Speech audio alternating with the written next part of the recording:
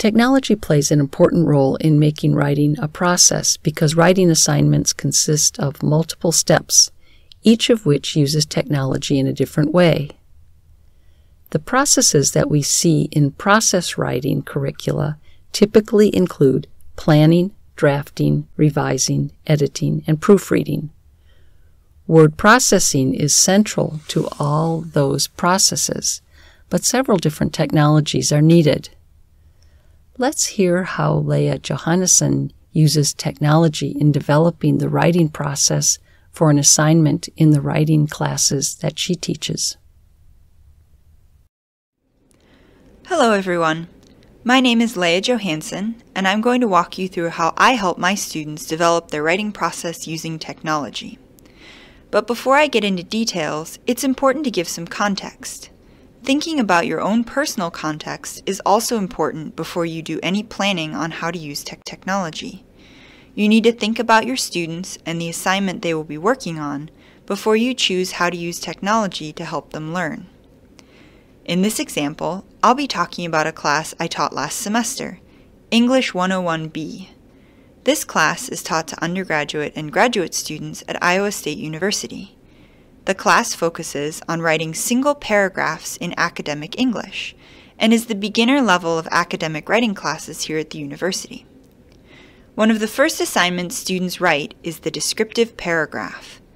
In this assignment, students should pick a place on campus and write one paragraph describing it. The assignment asks students to focus on describing 2 or 3 specific aspects of the place they picked. It is also focused on using sensory language, which describes things students can see, smell, hear, touch, etc. Step 1 for students in the writing process is planning. This is where they need to start thinking of ideas for their paper and planning ways to write. Online resources can be a big help, but I know that I can't just make my students look for resources on their own. Instead, I went out and found some resources for them, which I then shared through our course management site and through in-class activities. One example of a helpful resource is the text on the left. This is a descriptive piece from the Iowa State website about an important building on campus. Reading a descriptive paragraph like this will help students get ideas about the genre they are writing in.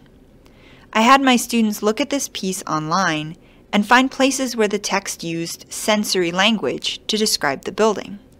That way, they had an authentic example of what the assignment wanted them to use. Another resource I gave my students was a page from the website Purdue OWL. This website is a very credible source for writing help, and this particular page on the right lists lots of ideas and strategies for students to use when they are brainstorming.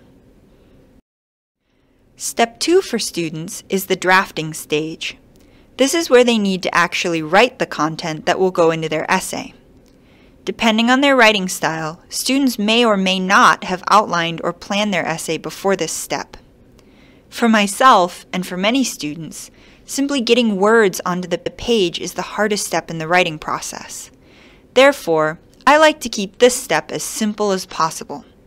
I encourage students to write their drafts using a word processing program, like Microsoft Word or Pages, and to focus on getting all of their ideas written down.